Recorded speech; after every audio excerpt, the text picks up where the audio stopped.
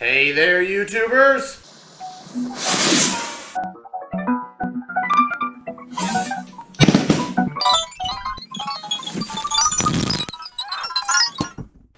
Hi there, Dr. Sheeper. Welcome back to the Astronomy video. That's been a while, and this is my second take because there's a light right here that was in the shot. I am an idiot. Anyways, this is the first of a 4-part series on our solar system. Ours. We live here. We. Ours. Sharing. Communism. Anyways, this 4-part series will cover the sun and stars in general, the inner and outer planets, finally dwarf planets, and in that video we'll briefly discuss exoplanets. For today, I'm going to do a brief overview of our solar system, what the sun is, and how stars work, how stars are classified, and finally their life cycles. Now, I have done a video on stars before, but things have changed since that video was made. For one thing, our subscriber count has almost, if not doubled, so give ourselves a round of applause, pat myself on the back, pat Phil on the back, everything. Also, the world is much more terrifying now, which I didn't even think that was possible, but it is. And I have changed, so it's always a good thing. So a reboot is a good thing, usually. And I would like to thank the Reverend for giving me the idea to make a series on the planets. I actually had kind of wanted to for a while, but he gave me that final shove I needed. If you don't know who the Reverend is, you can watch the podcast where we talk about him and read his comments. You know what's practically a carcinogen? The universe. I'm cancerous. Which is around 13.8 billion years old. The universe, not Phil. Our sun is around 4.5 billion years old. There are 8 main Phil planets. is around 13 years. I am filming here, Phil. Main planets and numerous dwarf planets. There are 8 main planets and numerous dwarf planets in our solar system. Around 5. The planets are divided into two main sections, and the dwarf planets are a subcategory. The inner planets, in order from distance from the sun, are Mercury, Venus, Earth, and Mars. The inner and outer planets are separated by a ring of asteroids that surround the sun. This area is called the asteroid belt. What a great name, right? Kind of hits you on the nose. The outer planets, in order from distance from the sun, are Jupiter, Saturn, Uranus, and Neptune. All of which are gas giants, which means they don't actually have a surface you can practically walk on, but more on that in the future videos. Once you move past Neptune, you enter the Kuiper belt, and eventually the Oort cloud. These areas are similar to the asteroid belt and are filled with natural space debris. Beyond that, you're entering interstellar space, the area between stars. Do-ba-do-ba-do-ba-do. Our sun, like all stars, are large collections of dust and gas that have been squeezed together by gravity. As gravity pulls the dust and gas together tighter and tighter, heat and pressure begin to increase. This forces atoms to get closer and closer together. The majority of the universe is comprised of hydrogen, which is the lightest element on the periodic table. The atoms get pulled together so close that 2 atoms can become 1, releasing a lot of energy. This is a process called fusion, and it powers all stars in the universe. A good question is, why does fusion release energy? Well, this energy comes from the equation E equals mc squared, and the conservation of mass, When isotopes of hydrogen that contain 1 neutron and 2 neutrons fuse, they create helium, which has only 2 neutrons. So, to conserve mass, energy is released. You can learn more from my series on energy. This energy causes an outward force on the star, and gravity is constantly trying to pull it back in. Stars are constantly keeping these factors balanced, perfectly balanced, like all things should be. However, when these factors become unbalanced, the star begins to die. Kaboom. Not always. Alright. I don't know what the rest of the words are. So I just went back and watched my original star video, and I would have to admit, I didn't do that bad of a job. Give myself a pat on the back. I was pretty impressed. I completely forgot I tried to pull some Carl Sagan stuff. So that was interesting to say the least. Well, since then I have kind of lost the inspiration. I'm not burned out, just not inspired like I used to be. Also because I ran out of time to write the script. So don't cry if this isn't like the original, which none of you watched. It is getting steamy in here, I will say that. A lot of things have changed, as I mentioned earlier, specifically my knowledge of the star classification system. For one thing, Phil introduced me to new star classes. But for what you would need to know in school, just remember OBAFGKM, or be a fine girl, kiss me. Girl can be substituted for whatever you'd like. Anything that starts with the letter G anyways, so goat? Oh, you thought I was going to say guy, didn't you? Well, we do things for the meme here, so. Anyway, this classification works well for stars in their main sequence, and we'll get to that later. But for star-like objects and white dwarfs, these classifications don't work. But how do the classification systems work anyway? Well, originally they were solely based off brightness. However, a star's brightness changes with age, so it's not going to work. Then they tried solely spectrum lines, but this doesn't work either because cooler stars and brighter stars can give off the same lines. This is due to the fact that cooler stars can't excite the atoms around them, and so therefore no spectrum lines are produced. Super hot stars are too hot and strip the electrons away from these atoms, and so again no light is produced, thus no spectrum lines. Don't need that anymore, you can probably still see it. Anyways, if you're unfamiliar with spectrum lines, I'll give a brief explanation. White light is comprised of all the colors of the rainbow, and when light is shined through a triangular glass prism, you can see those colors. When the correct setup is used, you can see lines in the spectrum. These lines are specific to each individual element. Each element, when excited with energy, will show a specific line. Woo! Let's have some fun with the weird star classifications.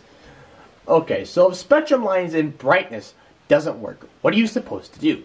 Now, stars are classified using a combination of luminosity and temperature, which is calculated using spectrum lines. Now, O stars are the hottest, and M's are the coolest. This is not including the newer classes I'm going to talk about later. Each letter can then be broken down into numbers 0 to 9, 9 being the hottest and 0 being the coolest under each of these specific class letters. Then Roman numerals are added to dictate what part of the stellar life cycle they are in. IA plus is used for hypergiants, I for supergiants, II, Captain, for bright giants, triple I for regular giants, IV for subgiants, V for main sequence, and SD or VI for white dwarfs. Okay, so there are other classes that have been added. Alright? They're there. W-class stars are O-class stars, but the difference is complicated and you can read the wiki article below. L-class stars are large enough to support hydrogen fusion, thus a star, but are cooler than M-class. T-class stars are exclusively brown dwarfs. Even cooler brown dwarfs are classified as Y. Why? I don't know. C-class stars are red giants whose atmospheres are mostly carbon. S-class stars fill the space between C and M-class stars. Why, hello there. I have my fun fact book. I'm in my fun fact chair. That means it's time for a fun fact. Today's fun fact is quite short and simple. Our sun is a G2 V-class star, meaning it's a class G. It's 2, which means it's cooler of a G-class star, and it's V, meaning it's in a main sequence. Isn't that just fascinating? Finally, the life cycle of stars. Stars start out in giant gas and dust clouds called nebulae, or singular nebula. A nebula can be huge, spanning light years across, and the way the light dances with the dust particles looks beautiful. Here are some pictures.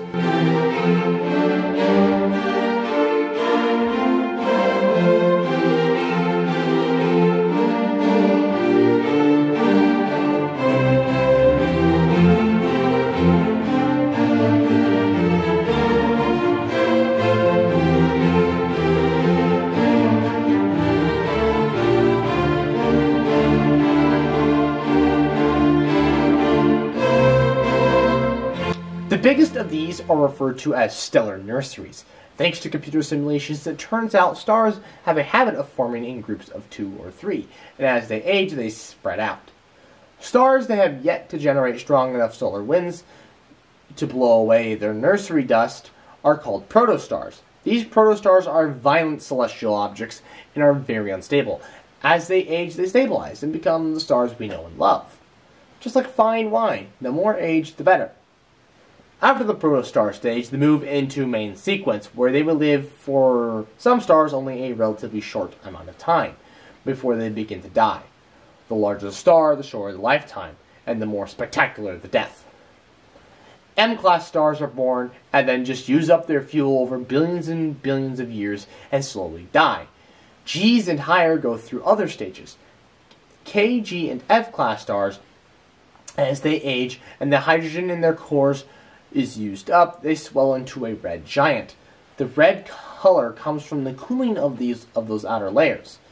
As the star runs out of helium to use, it fuses carbon. This doesn't release enough energy, and the star sloughs its outer layers and makes a planetary nebula. At the center is what we call a white dwarf. At this point, fusion has all but stopped, and the carbon core can now cool over trillions of years. O, B, and A-class stars don't create planetary nebulae. There used to be a time I was all she ever wanted. Oh, the man that she'd ever need. Then I come home to find, just like that, she's up and vanished. The only thing she left behind for me are O, B, and A-class stars. These stars are heavy enough to keep fusing past carbon all the way up to iron. Fusing iron doesn't release more energy than it does to create it, and so the star loses the battle with gravity, and the core of the star collapses, releasing a massive amount of energy called a supernova. These are some of the most energetic events in the cosmos. These supernovae are so powerful they produce the other missing elements on the table that stars simply can't produce. That stars simply can't fuse, like lithium or uranium. What remains after the supernova depends on the mass of the star. Less massive stars will leave behind something called a neutron star. A neutron star is the densest material, the densest matter in the universe. The only thing preventing the object from collapsing are the neutrons repelling each other. Think about that. If stars are too massive, no force in the universe can keep them from collapsing to a single point, called a singularity. Looks nice, doesn't it? At the center of a black hole, we have the singularity, which is effectively a hole in space-time. It's a three-dimensional hole, which is almost, if not impossible, to even picture in your head. The event horizon is the edge of a black hole. This is where the pull of gravity is so strong that not even light can escape. Funny thing about black holes is that before the event horizon, there is a point where the orbital velocity is the speed of light. At this point, you could theoretically see the back of your head. However, as I said, this orbit is very unstable, and the photons tend to just fall right into the black hole. Not to mention, you would need to go the speed of light, which is impossible thanks to a variable you traditionally can't see in the equation equals mc squared. It's called gamma. If you want to learn more, ask Phil in the comments, and he can explain it. So hashtag @Phil or whatever the hell. And he'll either answer them right there or in the next podcast. If you were paying attention, you may have noticed that it takes the death of another star to create the elements we use every day. We are actually stardust, which is humbling to think we are but a small part of the universe. Also, the Bible did get something right. We did come from dust. Anyways, I'd like to thank you all for watching. Please like, comment, share, and subscribe. New videos every other Friday, 2 p.m. Central Time, and good night. Gamma ray sunscreen. Gamma ray sunscreen. Traces of uranium. What? Why does it need trace amounts of lead? There would be trace amounts of lead. Should we mention that this sunscreen is highly carcinogenic? Highly? It is a carcinogen. It is practically a carcinogen. Subs for trees. Subs for trees. Subs for trees. Subs for trees. Oh, you're still here?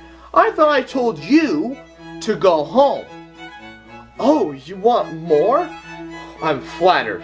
Check out the playlist. If you want exclusive content, check out my Instagram, Dr_Sheep_YouTube. That's all lowercase. If you want to help the earth, subscribe. When I reach 100 subscribers, I'm going to plant 10 trees. If you feel that's too small, then check out my channel chart where I lay out even bigger goals. Finally, stick around for the next 20 seconds to give me that sweet watch time. Bye.